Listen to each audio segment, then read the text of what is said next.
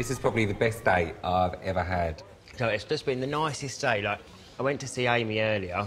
Yeah. And little Polly was there, and like... Oh, bless her. And Amy's such a good mum, and I just think... You just kind of just get like a little broody thing, you know? Like, yeah, and I'm a bit like... No, I'm turning 34 next week, and I've always known I wanted to be a dad, and I think that was always a really hard thing for me when I was younger, because I thought being a gay man, it was never really an option for me.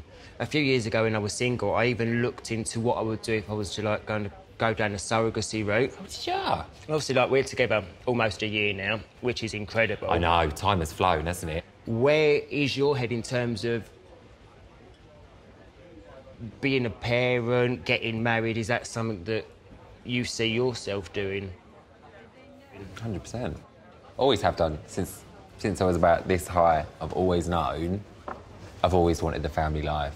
And I think, you know, when the time's right and when you're ready, you know, in every aspect to make that step, 100%, go for it.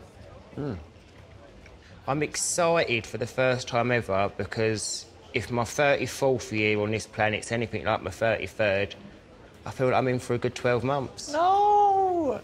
Cheers to us, babe.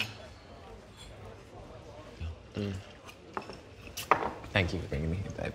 You're very welcome. Lovely.